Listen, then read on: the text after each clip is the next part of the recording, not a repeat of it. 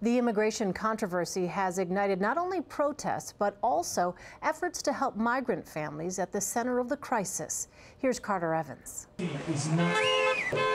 Protesters flocked to the federal building in Los Angeles today to donate toys to children who were ripped from their parents at the border. It's a pretty overwhelming response.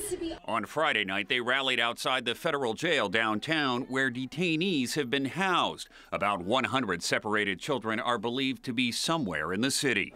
In San Diego, protests continued downtown, an effort to pressure the Trump administration to reverse its zero-tolerance immigration policy.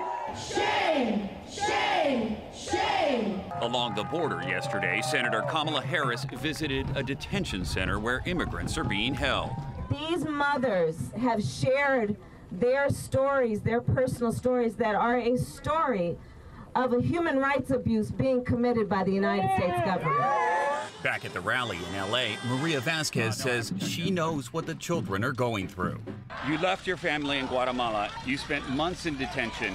You now have been granted asylum. Is it all worth it? Yes, it's all worth it, and I'm not one of the person that Trump thinks I am.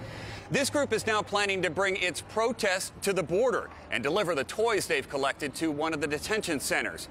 Meanwhile, California state regulators are beginning inspections of those facilities. Elaine? Carter Evans, thank you.